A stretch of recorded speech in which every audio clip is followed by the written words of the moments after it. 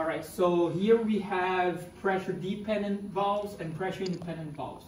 So we have a globe valve, is a pressure-dependent valve. We have a CCV, pressure-dependent. We have a QCV, pressure-dependent valve. And then we have the pressure-independent one. So PAQCV, the mechanical pressure-independent. We have a EPAV, the electronic pressure-independent valve. And we have the energy valve, okay? In each branch, we have a flow meter. So that's the ultrasonic flow meter. We have for all the branches, even the ones that have energy valve and EPAV, just to make sure that the flows, they match. We have differential pressures or sensors. We have sensors for pressure 1 and 2, and then we get the differential pressure of them. We have a manual balancing valve for the pressure-dependent valves, and we have shut-off valves. So we have one here, and we have one here too. So that's the way how the branch is laid out, okay? Here we can test the difference between pressure-dependent and pressure-independent. So if you look here on this screen, here we have the web server. The web server is from the energy valve, which is connected via Ethernet cable. And here we can see all the information on the energy valve. Here on this display, we have all the information from the valves on the branch. So we have the globe valve, we have the CCV, we have the QCV, pressure dependent, we have the PAQCV, EPAV, and energy valve on the pressure independent side.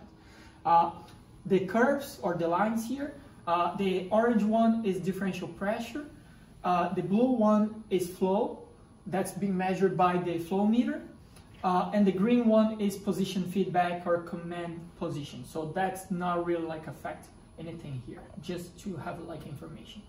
And we're gonna, right now we are with the pump, everything is balanced here. What we want is 5 GPM for all of the units, and we already balanced all the pressure dependent valves with the manual balancing valves, the circuit setters, and now we're gonna increase the pump up and down to see how it's gonna affect. So now my pump is here, everything goes up, so I start to increase the pressure in the system. And we're going to start to see that the orange lines, they start to go up. And you're also going to see that for the pressure dependent valves, the valve is not going to control. So you're going to have high flow there. It's an overflow. Everything is overflow now. It's not 5 GPM anymore. Now you can see here QCV 7.6 GPM, 7.9 on the CCV, 7.7 on the globe valve. On the pressure independent side, we can see that the PAQCV kept pretty stable. It was 5 GPM. For the EPAV, it went up a little bit, but then it compensated and went back to 5 GPM.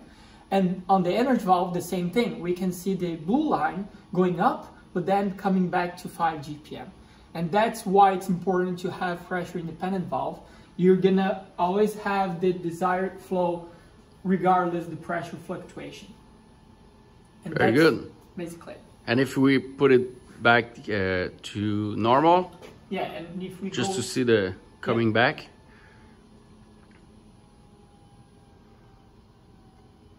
You hear the pump is slowing down. Yeah, the pump is now going down, and you're gonna see that at that point everything is gonna be good, right?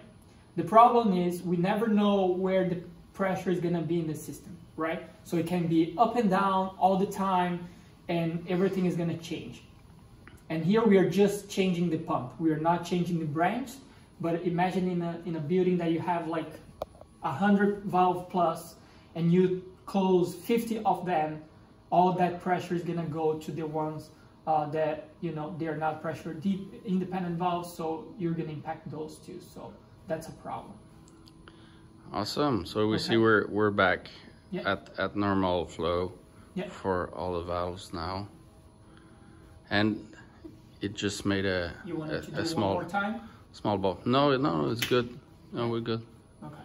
All right. So thank you very much, Rodrigo. Yeah. Thank you. It was really nice having you, and I hope it's going to be a good show to present to our fellows in Quebec area. All right. Thanks a lot. Bye bye.